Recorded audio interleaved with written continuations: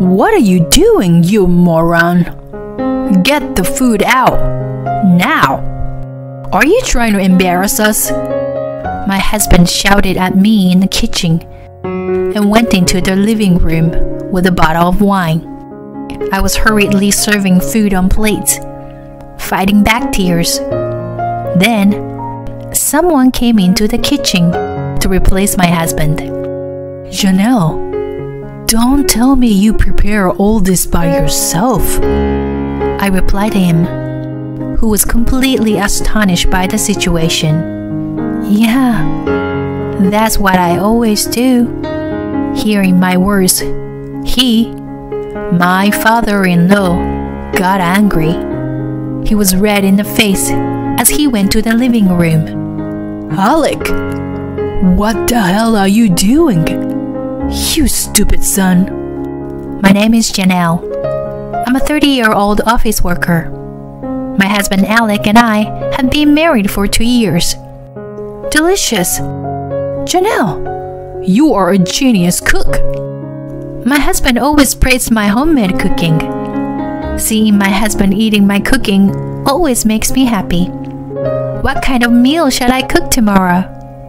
On my next day off, I may try these new dishes. I used to cook a lot because I lived alone for a long time. But it wasn't until I got married that I began to cook elaborate meals like this. I think cooking skills will improve when there is someone to eat. My husband is not good at housework, so I do all the cleaning and laundry, including cooking. He never complains when I do the chores on my own time, which helps me a lot. And we go for a drive or shopping. My husband drives the car and carries my luggage like a gentleman. In this way, we can divide our roles as a couple. I think we have a very balanced life. However, a disturbing shadow has crept into our happy married life. Dad's going away for a while. Oh, really? For how long? I think he said about a year. But he's out of the country. It's too far for him to come home easily. I see. So your mother will be living alone during that time? Yeah. Speaking of my mom, I have a proposal. How about we move into my parents with my mom? You mean we live with your mom? Yeah. I'm worried about her being alone, you know? And you would have less housework with my mom's help. I think it's not a bad idea. What do you think? That's true. I think it's a good idea. Actually, I have just been selected as a team member for a big project at work. So, I was grateful for the reduced burden of housework. And I didn't have any bad impression with my mother-in-law. I thought it would be a great advantage for us to live together. I agreed to move in with her. But this was to be the biggest mistake of my life. Hey, Janelle, how long are you going to stay in bed? That's what my mother-in-law said, waking me up. I went to the living room with a sleepy head. It's only 5 in the morning. Why did you wake me up? What are you talking about? You have to prepare our breakfast and lunch, and clean the bathroom and toilet. You have to be up by now. Are you saying you want me to do all that in the morning? Of course. That's what you're supposed to do as a wife. My mother-in-law made such an unreasonable demand of me out of the blue. If I express my opinion, it will be reciprocated many times over. It would be mentally exhausting, so I had no choice but to comply. I had to finish all my chores before going to the office. I made breakfast and lunch for them. Then I would go to work exhausted. When I return home extra exhausted, my mother-in-law orders me, "You late! Make dinner now, you moron!" She's always cursing me. This situation started the moment I moved in with her. I was very depressed. I couldn't concentrate on my work, living like this. I'm working on a big project that involves promotion. I couldn't take it anymore, so I talked to my husband about it. "You said I would have less housework if we lived together. Instead of decreasing, it's increasing." When I said that, my husband looked annoyed. "What?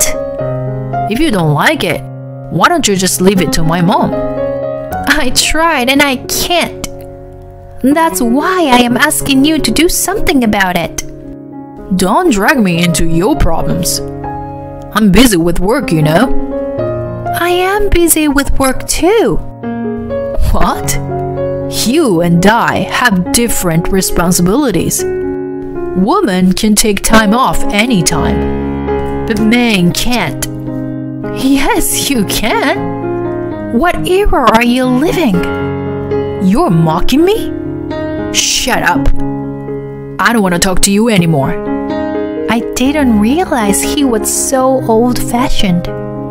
I thought he would be more flexible and understanding. I was quite disappointed that my husband was unreliable. My mother-in-law continues to behave in an unmanageable manner and treats me like a slave.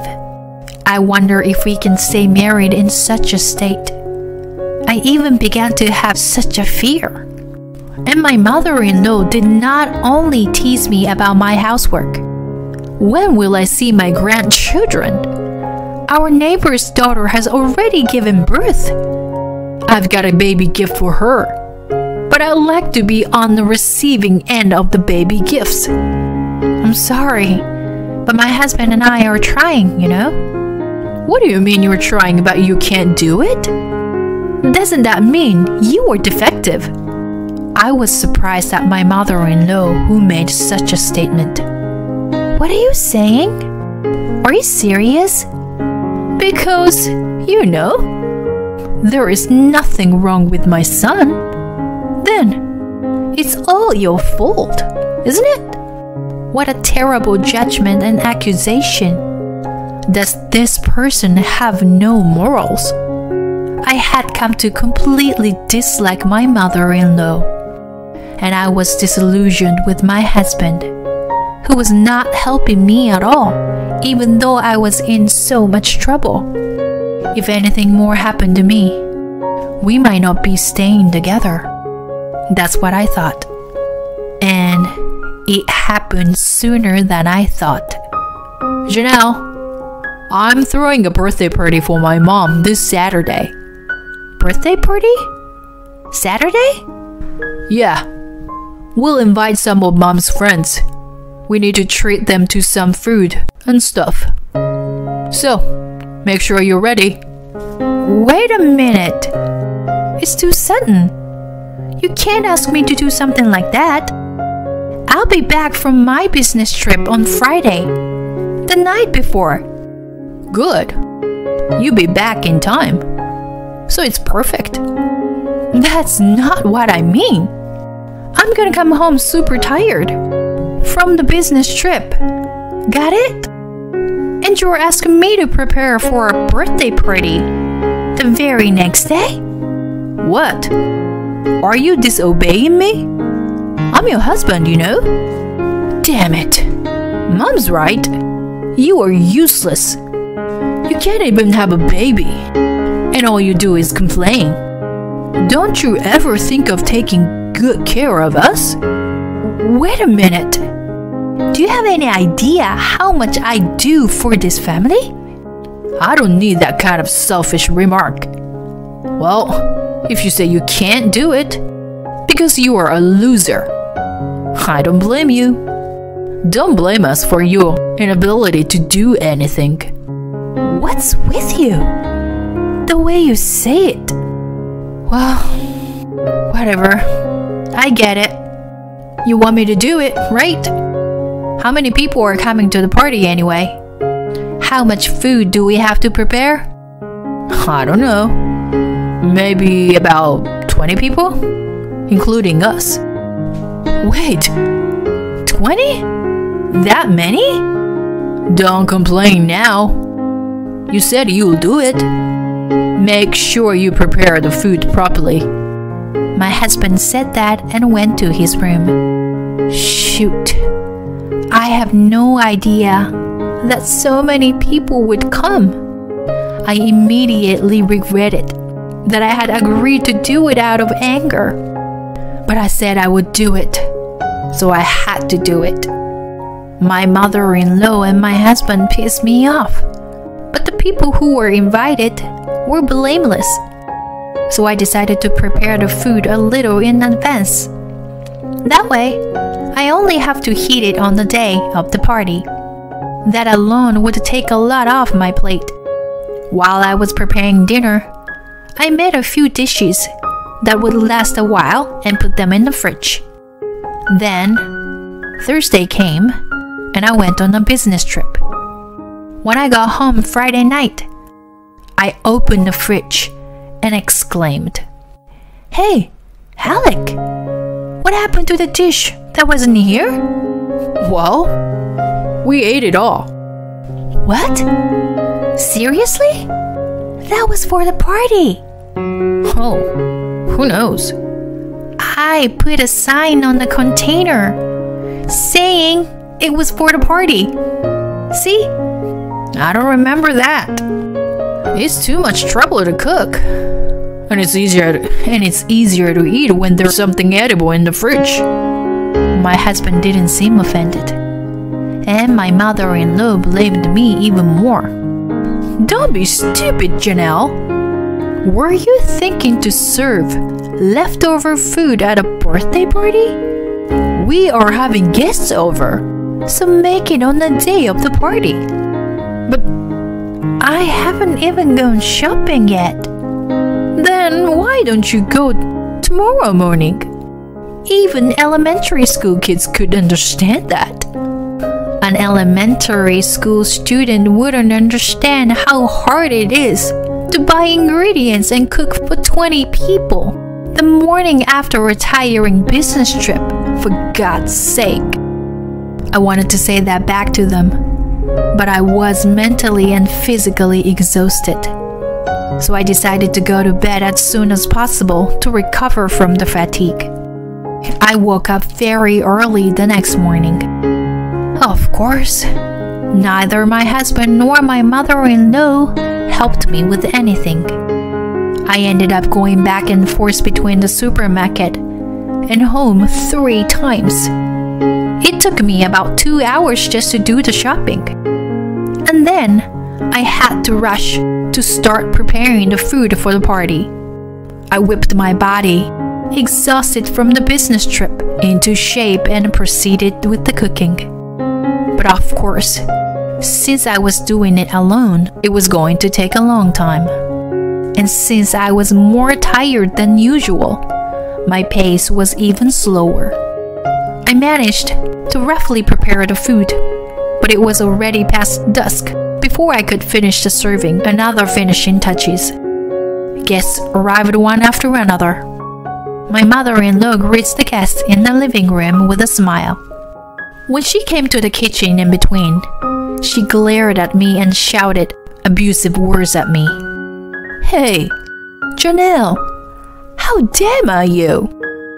The guests are already here, so hurry up.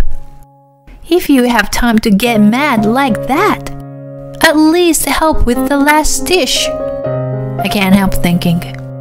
But my mother-in-law just complains and goes back to the living room. And not only my mother-in-law, but also my husband came into the kitchen and yelled at me. "What are you doing, you moron? Get the food out, now! Are you trying to embarrass us?" I couldn't stand by and let him call me moron. "What's with you? Really? I'm tired from a business trip and went out shopping for groceries and booze all by myself. And I'm cooking for 20 people all by myself. I don't need you to tell me I'm a moron. How dare you? What? You said you could do it, so I let you do it. If you can't, you should have said you couldn't. You useless piece of shit.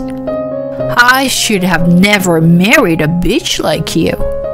He cursed me in the kitchen and went into the living room with a bottle of wine. How could he say such a thing? I deeply regret marrying an abusive husband like him. I was hurriedly serving food on plates, fighting back tears. Then, someone came into the kitchen to replace my husband. It was my father-in-law. Oh, hi. Long time no see. I didn't know you were home. Yes, I just came in. What's more? What's going on? I heard Alec yelling at you. Are you okay? I came straight to the kitchen right after I dropped my stuff off. I'm sorry. Did you hear our fighting in the living room? Well, I don't know. I haven't been over there yet. My father-in-law froze mid-sentence when he saw the dishes laid out in the kitchen. Janelle? Don't you tell me you prepared all this by yourself? Yes. It's ready when I served them on the plates. No one else helped you? I nodded silently at my father-in-law's words. No way. This is... I replied to him, who was completely astonished by the situation. But that's what I always do. What do you mean by always? I decided to take this opportunity to tell my father-in-law the whole story. About my mother-in-law's bullying, my husband's not taking my side at all. I told him about all the things that had happened since I moved in with my mother-in-law. When my father-in-law heard what I said, his face turned red and he went to the living room. I hurriedly followed behind him. My mother-in-law's face lit up when she noticed my father-in-law's appearance. Oh my God, honey, you're here! Ladies and gentlemen, this is my husband. He came all the way home today to celebrate my birthday. My mother-in-law smiled and introduced her husband to everyone. The guests noticed that my father-in-law had a scarily look on his face, so they kept silent. Then, my father-in-law approached my mother-in-law and questioned her. Is it true that you were using Janelle? My mother-in-law was in a panic. Hey, what's the matter with you? Use her? I would never do such a thing. You know that. Then why is Janelle preparing the food for this huge banquet all by herself? According to what I heard, Janelle came back from her business trip last night. But this morning, she went to the store to buy all the food and drinks by herself, and she's been cooking all day. If this isn't using her for your convenience, what is it? But it's... My mother-in-law became upset when my father-in-law questioned her. Then, my husband rushed in to stop my father-in-law. Dad, stop it! You're embarrassing us in front of the guests. My husband said so. But to be honest, he was the one who should be embarrassed. And my father-in-law felt the same way. How dare you can say anything here? Your first priority should be your wife, shouldn't it? Why can't you help Janelle when she is being bullied? Because it's their problem. It's none of my business. None of your business? What the hell are you doing? I can't believe you are my son. Janelle chose you to marry and became a part of this family. I feel sorry for her, that her husband is a worthless man like you. What? You don't have to say that. Besides, our marriage is going well. Right, Janelle? Right? We fight sometimes, but we get along. I was disgusted by my husband saying such a thing. You say that because you are embarrassed to be blamed here.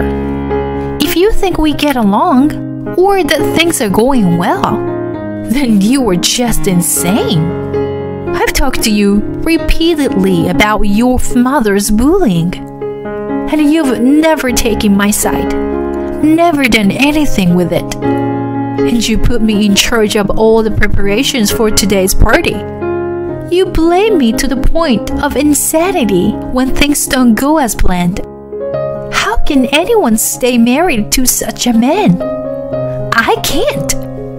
I don't want to see your face or your mother's face ever again. Let's get a divorce. As I said this, my father-in-law continued. You betrayed your wife. You must agree to this divorce, son. I am totally ashamed that this happened while I was away.